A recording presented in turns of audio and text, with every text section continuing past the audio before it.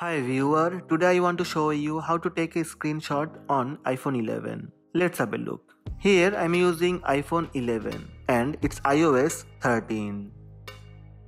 To take a screenshot on iPhone 11, first open the page or app that you want to take a screenshot. Press volume up and side button at the same time and quickly release both buttons.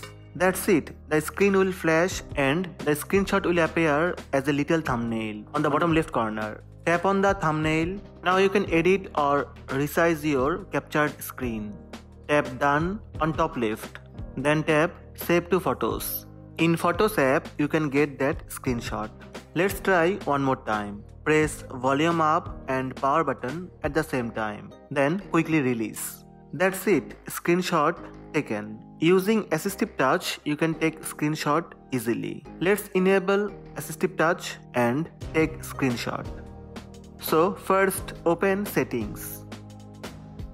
From settings tap accessibility. From accessibility tap touch.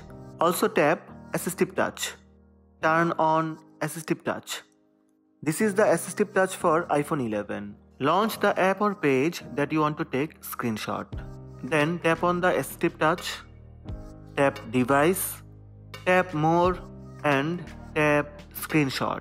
That's it, screenshot taken. These are the steps to take screenshot on iPhone 11. Hope this video helped you. Please subscribe my channel by tap on red subscribe button. Also tap on bell button to receive notifications about all new videos. Thank you. Thank you for watching.